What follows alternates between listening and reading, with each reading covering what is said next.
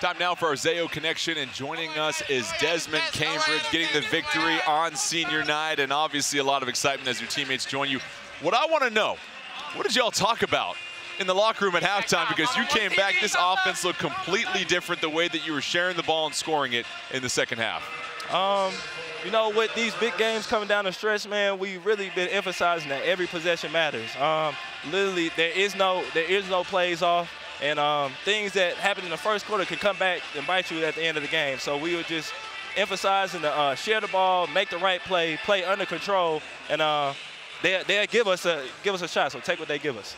So in the first half and pretty much going through the second half, you guys could knock down a three. Right. Talk about that adjustment and making that adjustment. Not only you, but DJ Horn doing it as well.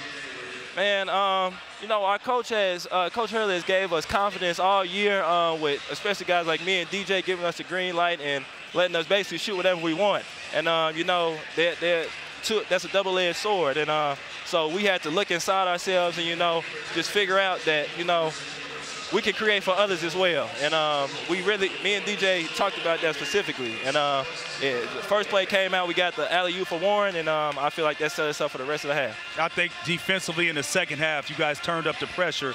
And one thing leads to another, right? You guys played great defense, then all of a sudden the ball started hopping around.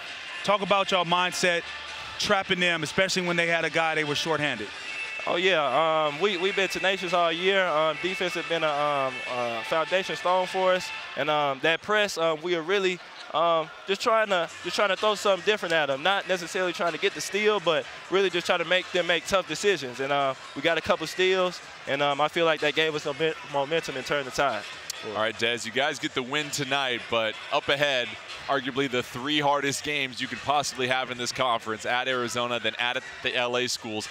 What does this team need to pack in their bag with them as they get set to close out the season with 2 road trips? And we just got to pack our heart, man. I cannot wait for these 3 games. You know, some people might say it's unfortunate that we had to play these 3 teams to end the season, and I feel like it's the best thing ever. These are all 3 big resume games and big games just to show us who we are as a team, how much we've grown over the year, and we're ready to show that we can play with the best in this league.